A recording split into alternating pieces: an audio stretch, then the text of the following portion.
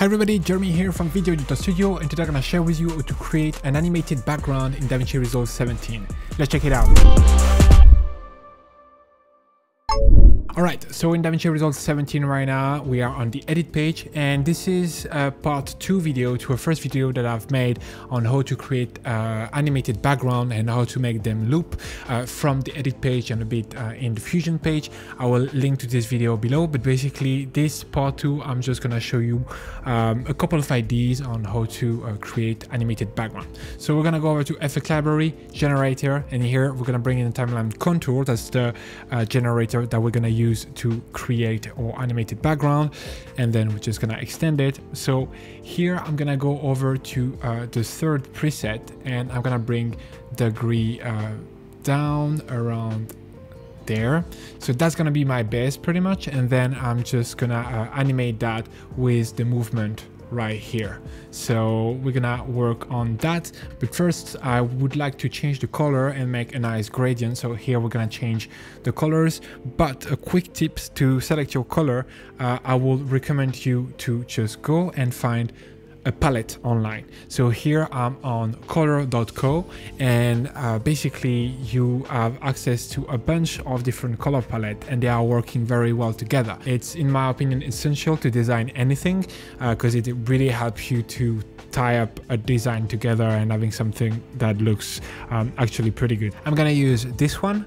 I really like it. I think it's quite neutral. It will work quite well for background.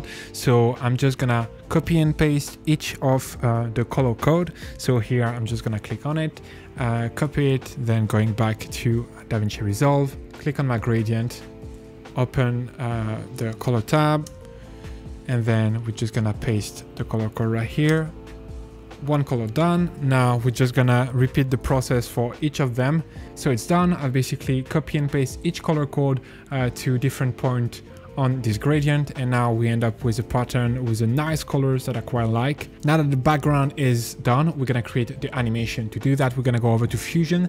We're gonna go here and click on this Fusion button. It's gonna lead us to Fusion, and now we're gonna keyframe the movement. To do that, I'm gonna start on the frame 0.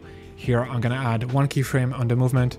I'm gonna move maybe 40 frame, and here I'm gonna continue and raise that movement slider till there. And so we're gonna smooth that animation by opening here the spline editor. Now we're gonna click right there so we can see all the points. We're gonna select all the points here, then just hit the letter S on the keyboard to smooth out the curve. And here we're gonna set ping pong. What it does essentially is just gonna loop our animation, and then we have an animation that is looping perfectly. As you can see, this curve is going up and down, and that's gonna repeat the pattern. Alright, so now as you can see, we have our animated background is gonna loop and continue to loop until you stop it. So you can actually extend it as long as you want. As you can see, there is nothing too complicated about it. You can choose from those 6 presets, and then you can adjust your color and the movement. What makes a background looks very good in my opinion is that you choose the proper color palette. So again, I will suggest you to go to colors.co, and then you just pick the right color palette for the background, and you'll have something that looks very good. And that's pretty much it. Let me know in the comment if you would like to see another video on backgrounds and me to create another one. Don't forget to like and subscribe, and see you next one. Bye. Speed up your workflow and create better videos using the pack available on our website, including titles, transition, and templates, but only for Davinci Resolve. Get started today by downloading our free starter pack containing a compilation of 20 titles curated from our library. Link in the description below or at videoeditorstudio.com.